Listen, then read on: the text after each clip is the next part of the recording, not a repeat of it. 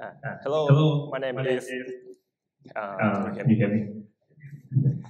Hello, my Hello, name my is name is Prem. Prem. In Thai, Thai pronunciation is pronunciation is going going to to be be Prem. Prem. Right. Right. Today Today I'm I'm talking talking about about the the blockchain blockchain and and smart smart contract contract development development by by using using Python. Python. But But first, let's first, talk let's about talk about my my background background first. first.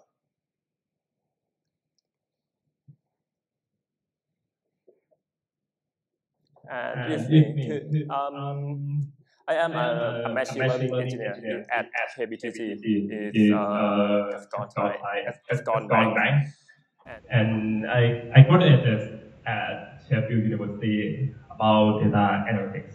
And in my working life, I mostly work with machine learning and data science. Until last year, I found that this would become the buzzword. We might heard about cryptocurrency like blockchain, smart contract, and also maybe metaverse that Facebook mentioned about, right? So I just curious that those words, how do how could I work with those words, and as a Python developer, how can I make money from them? Right. So the step one, I start learning by myself on the YouTube by free course. It's really it was really good course on the free course camp that I strongly recommend you to take a look. It's about 15 hours, and after that I take more practice and find my own way to develop smart contracts. And the last, oh, thank you. And I also accepted my first free writing job about smart contract development. At that time, I did develop the NFT platform on the production. And this is my overview of this interview, of presentation. I will talk about the blockchain first for anyone who doesn't know how blockchain and smart contract are. And I will talk about the Python module called Brownie with the Python module to interact with the blockchain, Ethereum chain, and smart contracts. If I could, I'd show you my demo project. So let's first talk about the the, the blockchain and smart contract. You might heard about the blockchain, right? Ethereum, Binance, or maybe Solana. And these three are, I mean, the blockchain is an infrastructure of smart contracts. And also the smart contract is the backbone of the app. That is stand for the decentralized application, which is the application that use blockchain to work with. You may say that you might heard about the Ethereum chains, right? You might heard about the Binance, and for the app, you might heard about DeFi, which is a decentralized financial platform that use the blockchain to work with. You might heard about the GameFi, Axie Infinite on maybe NFT on OpenSea, but you may not heard about the smart contract. There is no solid example for smart contract that it could be figure for how it looks like. So the definition of smart contract is just like the computer program that run on the blockchain. Like you can imagine like you deploy an API on the cloud, but instead of deploying an API, you deploy your smart contract into the blockchain infrastructure. And then this right application will call and run those functions that running on the blockchain that you have deployed, right? this is how it works for deploying smart contract. You have a smart contract host. You will comply it with the thing called Ethereum virtual machine. You will get the JSON file called API, which is the interface that frontend needs to interact with. After that, you will deploy the facility that will compile into the blockchain, and blockchain will return the contract address that define that where the contacts are located. For the decentralized application like Web3 on GameFi, they need these two things to use the smart contract, which are API and contact address. It's very important.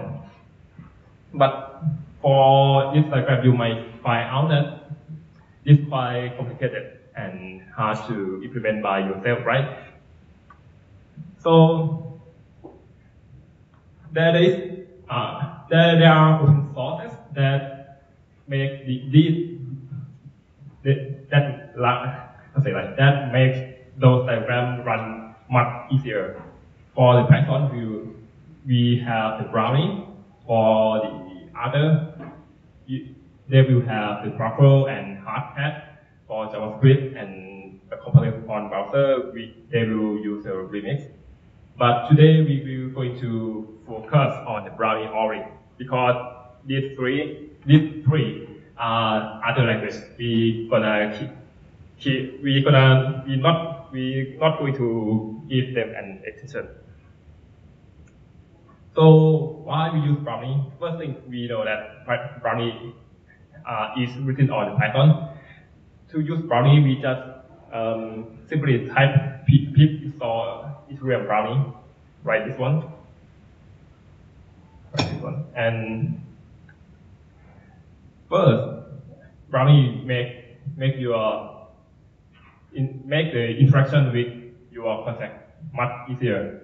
Even you're using the hard wallet on software wallet. For the software, you just like import your private key, and Brownie will secure your private key into the encryption, and you will use it very secure. Or even for the hardware wallet, Brownie provides an API to interact with your hardware wallet, which use with Clear. But I never tried this one before, but I believe it's going to be good if you try. And to interact with the blockchain network, if you do it manually, you may find out that it could be very confusing because you have to find the endpoint to connect with, and just find set up thing a lot. But with Brownie, it can be a network adapter. You don't need to write down any code. You just make a config, and you can connect to any network you want to, or maybe you might run your own blockchain network, and you can also import it into the Brownie as well. For the smart contract, I will talk about in detail later, but Brownie will provide this thing called Ethereum virtual machine. After you run the Brownie compile, you will compile the smart contract without download, without do anything manually. Because, like I said earlier, if you do it, you just try it manually, it's going to be very hard and difficult. And also, if you finish your smart contract script, you can deploy it into the blockchain, any blockchain you want to. But I really need to note that it's just only on the Ethereum ecosystem for now, because the Brownie have been decided to work with Ethereum chain only, not Ethereum chain. But we work with Ethereum ecosystem. The chain that have Ethereum ecosystem, it could be like Ethereum itself, or it could be Binance, or it could be Polkadot chain. There are a lot of chains that work in the Ethereum ecosystem. And the deploy script will be look like this one. It is a code that I try to write for my own project. You will see like not only just deploy the contact. After I deploy the contact, I will update my front end as well that I want front end to interact with the contract which I just deployed. So the front end will consume my data very easy. Also, Brownie also provide the test environment because when we work with smart contracts, it is necessary to have the test situation, unit testing, right? Because we have to ensure before we deploy things to the mainnet that our contact work correctly according to the user behavior. So Brownie will provide you the test config. You just use the Brownie and test, and it will run automatically. After that, if you decide to work with another model, it can be like Brownie will provide the Python API as well. For example, if you want to create a game file using the Py game, you just read the Brownie document and check out how to import the library, and it will be good to go. So let's talk about the project first. For the Brownie, once you want to create a new project, you just type the Brownie init, and then Brownie will be generate the project structure, right? This one. I just want you to focus on these 5 things. This is the things that important to have the contact deployment. Contract mean the contact file. It could be language. It could be the Solidity on maybe Viber, I will talk it later, and contact interface. This thing is quite advanced thing, but I'm not going to talk today. I'll keep it later. And script is the thing that Brownie will run and deploy into the blockchain. And test is the test case that we want to ensure that our script run correctly. And also some config. You may when you are working in the real situation, you may run on a testnet first before going to the mainnet. Because if you go into the mainnet, it means like you may need to lose some money even you just deploy a small contract. And for the Brownie config, will help you to swap between the mainnet and testnet very easily. About the smart contract code, this thing I want to point out, even if they are not Python, there is 2 popular language codes to run the smart contract. First thing is Solidity. You will see like this one looks like C language, and another language is a Viber.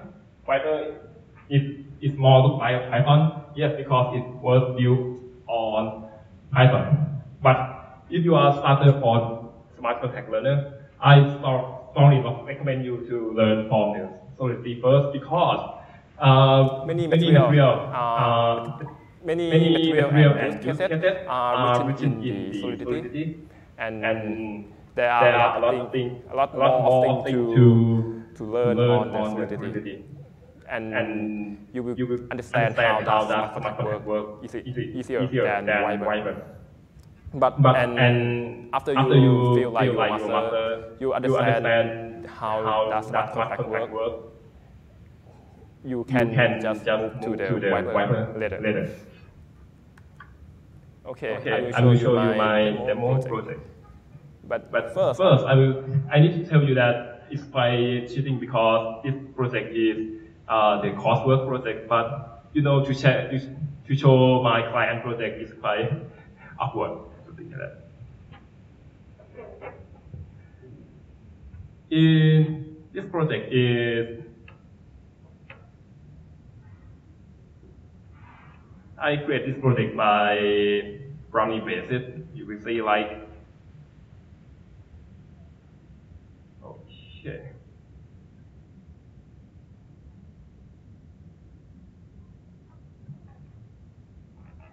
This project is about the decentralized financial. The first thing I did is to make a deployment script, and after I make a deploy script to the Ethereum chain, the Ethereum chain will provide back the contract address and also the contract API. So on the front end, I wrote it in the React TypeScript, but it's okay. I'm not going to be initial about it. You will see, like in this project, I'm going to deposit my cryptocurrency into a platform. For platform, I use my money that I deposited to make some invest on some revenue. And after they make profit, they may share them on dividend. So if I want to deposit like 0.05 Ethereum, I hit stake.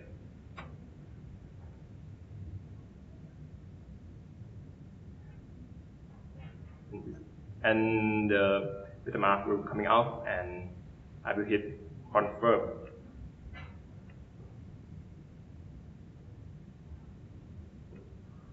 And this process will calling mining is still working on. It means like a blockchain are working. See, and this will show like my transaction has been approved. So it means that we are already staking into this platform. So let's see on the Ether scan.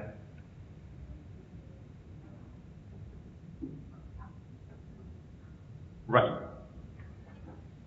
It means like our transaction is successful.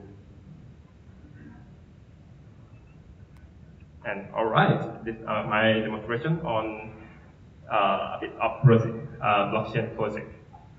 And yes, thank you. So, you have any questions?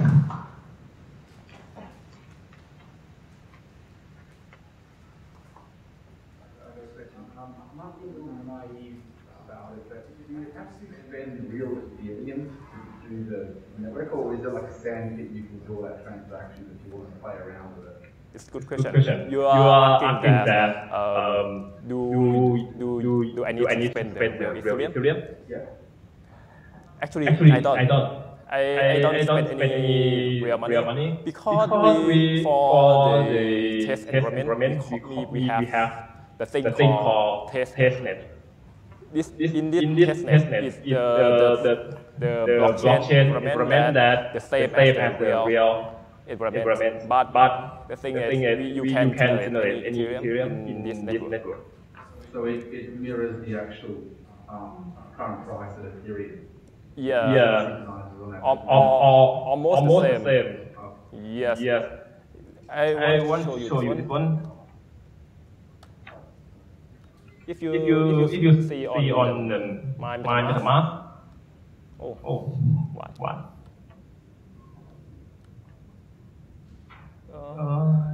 If you it costs some other, but if you see this my MetaMask is I'm not connect to the Ethereum mainnet. I'm connected to the testnet called whole WAN. And in this network, I can generate any Ethereum that at mass I want to make a test environment. Any more questions? Yes. In part of your presentation, you mentioned the ability to do some tests on the smart contract before you deploy to the mainnet or to the testnet. Can you talk a little bit more about how those tests are run? Are they run locally on the machine, or are they run on the testnet? Yeah. You are asking about how do I run tests, right? Actually, I can run into two ways for testing. First, I may fork the mainnet to run my own network. This could be like I can get any the same address, contact address of the mainnet, but it might be not realistic. And also, it's thing that I make a test. I use the test network. So I want to show you. Let me show you.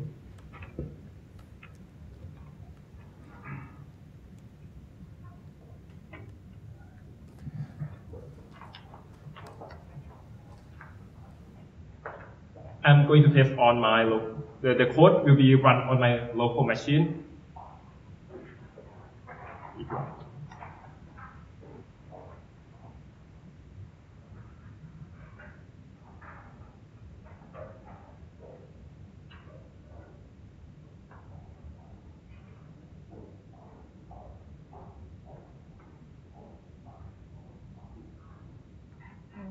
Okay. On this test, So can you zoom in? Can you zoom in a little bit? Can you make it bigger? How can I zoom it? Command. What? Command. Yeah, control. Command. Okay, photograph. Doesn't work. Okay. Yeah. Maybe a little bit bigger. Okay. on this test running, I run it on my own network as well. So this one I don't connect to the Ethereum testnet. I just run on my. You can have your own network using the tool called Ganache. And I just open my own network and run the test it. But anyway, you can test with this command as well. I hope it's going to be work.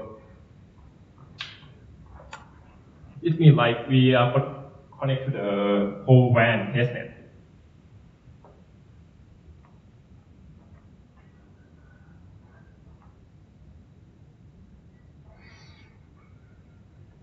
It might take some time because like in the interactive blockchain, there is a lot of there is some delay that we need to wait for it. So did I answer your question for now? Yes, thank you. Thank you.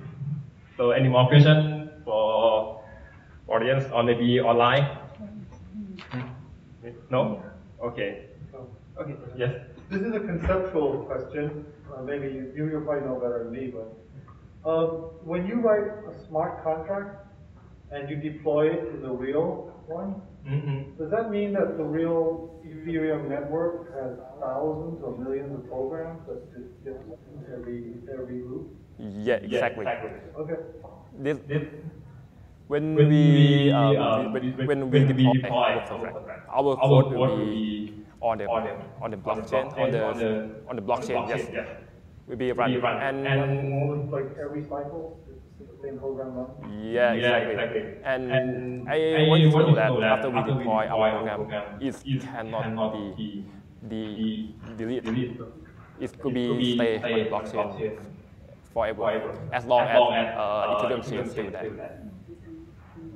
So even if the smart contract doesn't produce or like make new transactions, it'll still be run. Yeah, it just still be there. Not necessarily running, it'll be there. Just be there. It's only running when you call it. Yes, exactly. Wait, you're supposed to call your contract when? No. If somebody happens to be calling your contract, then it's running. It's like a function that it's. Oh, you have the address when you compile it. You have an address. Yes. So do you have experience about deploy API? RESTful? Yeah, an API. Yes. There's a client. It's just similar thing. We just deploy our function, and we just the function will wait us on wait somebody to call, not running on the blockchain. Okay. Go ahead. Sorry, maybe I'm just to make it clear, the Brownie is doing the scaffolding and test and everything like that, but when you actually write the contract, it's in Solidity or Viber, right? Like you can't write it in Python itself. No, we cannot run on Python because the smart contract will be complied using the Ethereum virtual machine. That it will be strictly written on the language that they specify. And how similar is that Viper language to Python? It looks very similar. Let's show you.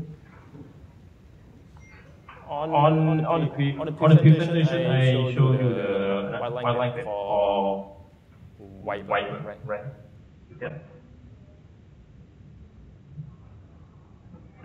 On the Viper, basically we cannot run like a Python and file name. No, we cannot do that. And for basically the difference between these two languages.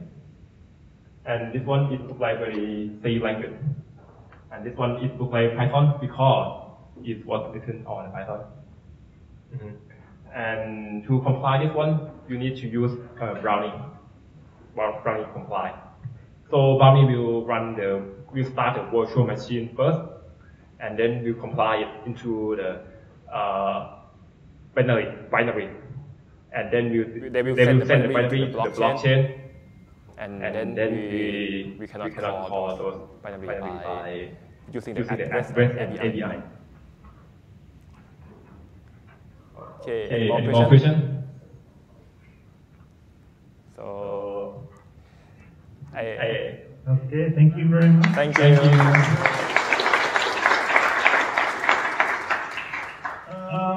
Okay, so if you've got any more questions, then grab them after.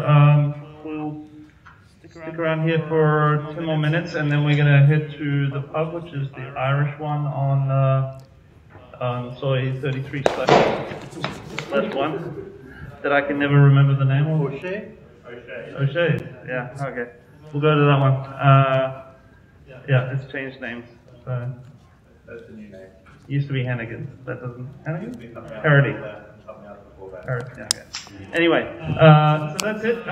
We should be back to the regular time, I guess, as on second Thursday. Although I got to look at. I think May has some holidays as well, right? So I got to have a look at that and see where we're at.